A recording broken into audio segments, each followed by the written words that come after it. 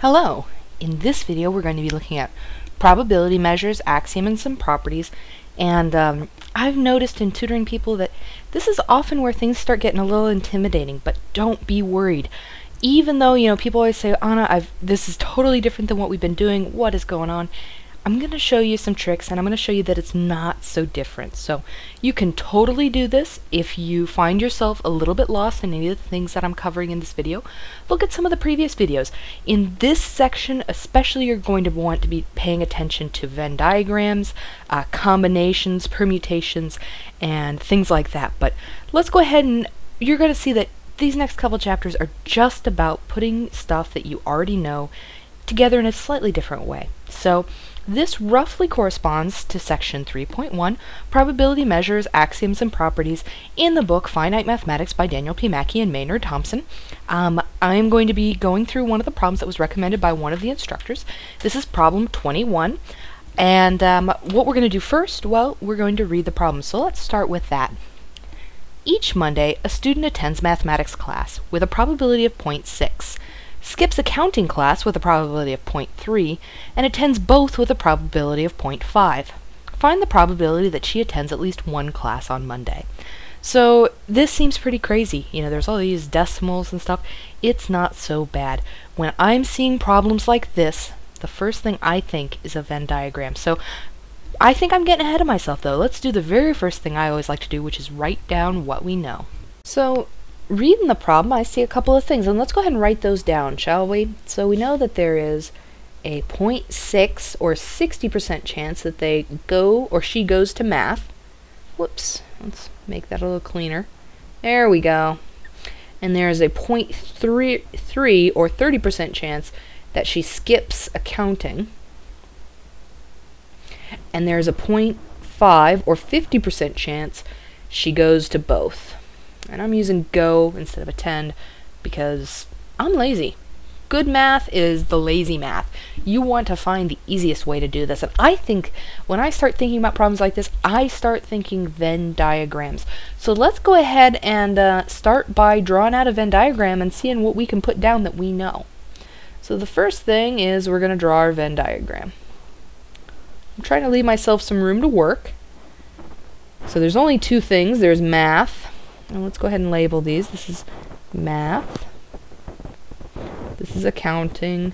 And this bit in the middle, I'm not going to label it, but that's both. So when you have that kind of overlap, it's both. And another thing to remember is when you're talking about percentages, everything equals 1 or 100%. Either I go to math or I don't go to math, but math still exists, so it's 100%. So the point I'm trying to make there is that your universe is always equal to 1. Universe is always equal to 1.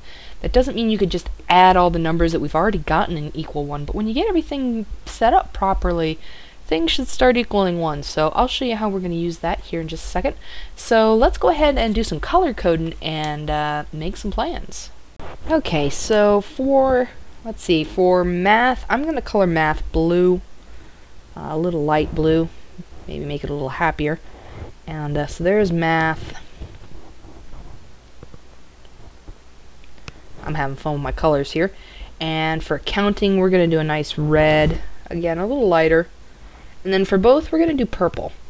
And this might seem a little silly, but once you see what I'm doing, I'm hoping it will make some sense. So both is here in the middle, and that's purple. So let's go ahead and go back to labeling all this stuff. And let's label what we know on our Venn diagram here. So first and foremost, I'm just trying to get my pen the right size.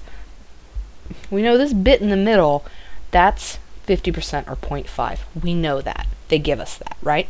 Actually, I wanted to put that so I could do some coloring later, because I get a little crazy with my coloring here. So this bit right here in the middle, that's 0.5. What else do we know? Well, we know the chance that she goes to math, which is all of, let's see, I think I want to do it there. And I want to make sure you can see this. The chance that she goes to math, which isn't just this stuff here that I'm doing in blue. No. The chance that she goes to math is all of this, including this purple area. So that's important to realize. When we're talking about the chance that she goes to math at all, that's all of that. So all of that all together, that is 0.6. So 0.6, and the chance that she skips accounting. And so here's where things also get a little bit crazy. So when they say she's skipping accounting, that is a compliment, right? We should remember this. And so that means everything I'm coloring in red right now, right? That is where the chance that she is in that area is. And so I'm just going to label it out here, but please realize that includes stuff that's in math. Anything that's not accounting is a 0.3 or 30% chance. So those are the 3 bits of information that we were given, and then the universe equaling 1 or 1.00 is information that we figured out or that we just know. You should know that. If you didn't know before, now you do. Play with it, get used to it, it's not so bad. And so let's go ahead and figure out what we need. Well, what we need is kind of a fun question here, and that's what you always want to start out figuring out. So I'm going to make this, bright orange, and what do we need? Well, we need the chance that she goes to class at all, and so that's everything I'm coloring in orange here. That's the chance that she just goes to accounting, the chance that she just goes to math, or the chance that she goes to both. And so, you're like, okay, well, we know some stuff, let's just start adding stuff together. We got to remember the overlap problem. So let's start simple and let's figure out the chance that she just goes to math. And so I'm going to circle that in this bright blue. We want to find this part. It kind of looks like Pac-Man taking a bite out of the accounting class here. We want to figure out that. And so we know that the total chance that she goes to math, including the chance that she goes to accounting that same day, is 0.6. And we know that the chance that she goes to both is 0.5. So if we were to subtract 0.6 or 0.5 from 0.6, we would get 0.1, and that is the chance that she just went to math. So I'm going to put that in there. Okay? So now we know this blue Pac-Man area. Well, what would be handy next? Well, I'm going to do this one in bright red. What we want to know is the chance that she just went to accounting, right? We don't want to overlap. But here's the problem. We don't even know the total chance that she went to accounting. We know the complement, but how do we figure that out? So let's go ahead and figure that out. So 1, which is the total chance that accounting exists. We know accounting exists. The question is, did she go? 1 minus 0.3, which is the chance that she didn't go to accounting, equals 0.7. Okay? And the other way to think about this is 0.3 plus the chance that she goes equals 1. And you just do the math from there. It ends up being 100% chance that accounting exists, whether we like it to or not. You subtract the 30% chance that she skipped, and that gives you 0.7. And that is, I'm going to do kind of the same thing we did with math here. That gives you this whole thing. So, you got to realize, and I'm just going to overdraw for a second, that's everything, including the chance that she went to both. And so, just like in the other problem, we want to figure out just this Pac-Man shape, right? We just want to figure out this bit right here. And so let's go ahead and figure that out. It's going to look really similar to the math problem. So let's do that. So just the same way we did this, what's the chance she only goes to math, we're going to find out the chance that she only went to accounting. And so we know there is a 0.7 chance that she went to accounting at all. We know that there is a 0.5 chance that she went to both classes, so that means that the chance that she only went to accounting is 0.2. Okay, so I'm going to go up here, and just like in math, we're going to go ahead and label this 0.2, and now all we have to do is we have to add these values together, and let's go ahead and highlight what we're going to add together.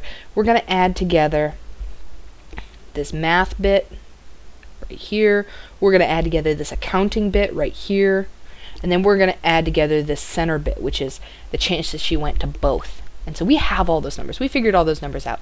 So that is 0.5, that is the chance that she went to both, plus the chance that she just went to math, which is 0.1, plus the chance that she just went to accounting, that's 0.2, and this ends up equaling 0.8, or a 80% chance that she went to at least one class on Monday.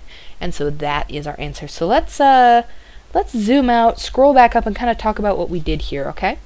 So let's see. The first thing I did, and what I always do, is I wrote everything down, and that's what we did right here. We wrote down all the information they gave us. Then we wrote down the things that we just knew, which is this universe equals 1.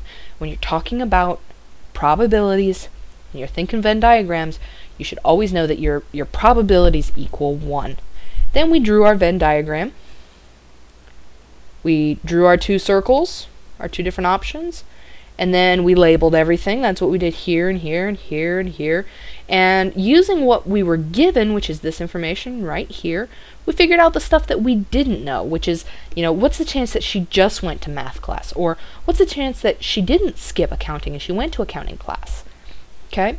And then we figured out what's the chance that she just went to accounting class. Then we added all that stuff up and we got our answer. So this is just a Venn diagram with some slightly different numbers. Do some more practice. I think you'll find it not as scary as it seems at first glance.